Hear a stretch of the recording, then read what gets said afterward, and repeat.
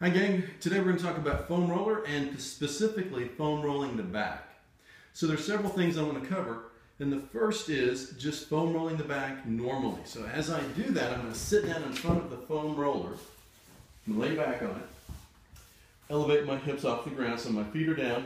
And one of the things that you want to do is as you go down your spine towards your hips, you want to have your arms down, okay? And then as you go up the spine, you want to elevate the arms, and sometimes at the very top of the spine, you need to actually elevate your hips, and it shifts the weight more into the foam roll, and it helps to change the fulcrum point in the spine. We want extension in those joints. That's the whole reason we're doing this, okay? It's to work the muscles, but it's to get extension in those joints that are usually locked up. So here we go.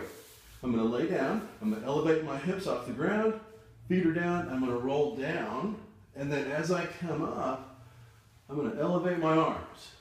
We're going to do that several times, and we're going to see where the tender spots are.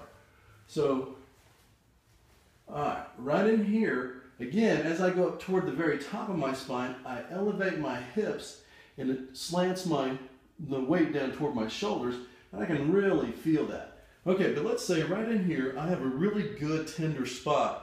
So what I want to do is I want to put my hips down so I stop rolling, cross my arms, and I'm going to do like a little mini crunch.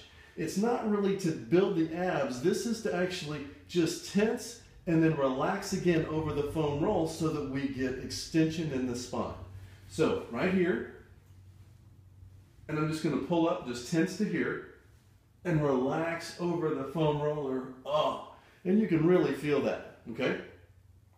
Next, what I like to do is I like to pull my arm over, and this is going to allow me to get the shoulder blade over here more lateral so I can roll between the shoulder blade and the spine. It's an awesome place. Most people, it's very tender. So I'm going to pull my arm over, I'm going to rotate just a little bit, and now I'm going to roll the back. Again, higher up on your back, you have to elevate your hips a little more. So I'm going to roll that out really good. Oh man, that feels good.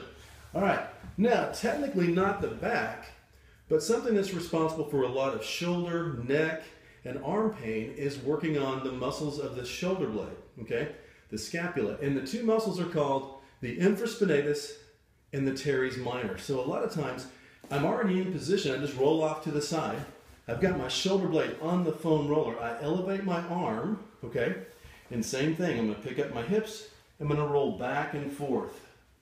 And you can kind of tilt your body a little forward or a little back, find the tender spots, and roll them out. So technically not the back, but a very, very helpful thing to do.